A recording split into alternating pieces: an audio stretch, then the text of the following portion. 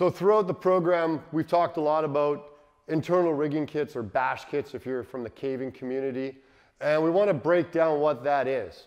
We've talked about it, but most people are visual learners. On the table here, we have one of a couple of what we term as bash kits.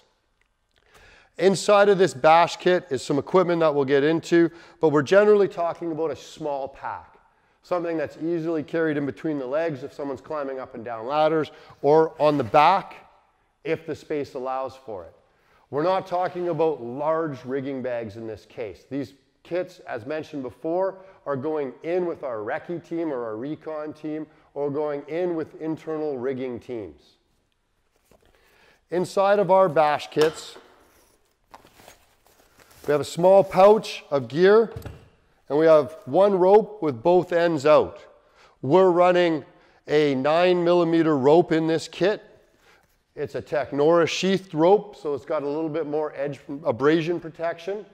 And it's split so we have both ends.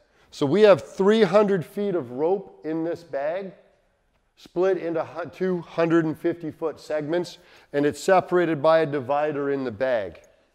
Why 150 feet? I mean, it needs to be mission specific, but at 150 feet, when you look at knots and tying and, bends in the rope, we're talking about a 45-foot segment on a 3-to-1, or about a 35-foot segment on a 4-to-1 mechanical advantage system.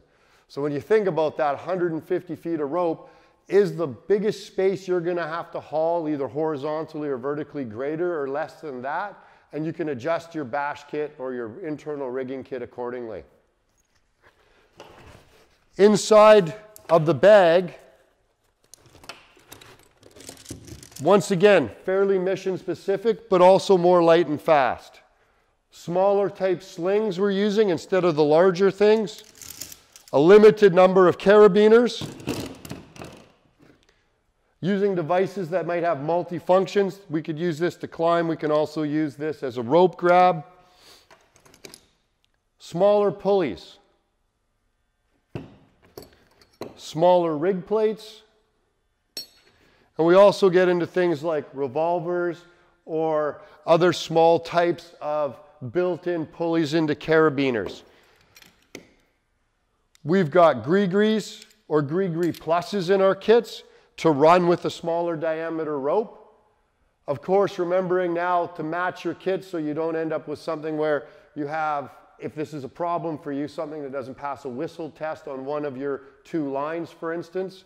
Once again, the reason we split the lines is we can have a main and a safety, or if you're running dedicated, that's if you're running dedicated main or safety, or if you're running twin tension, you can have both lines go out at once. We also carry a parabiner in here, or an HMS beaner, which allows us to run a munter or a super munter should the need arise. So it does give us a few options.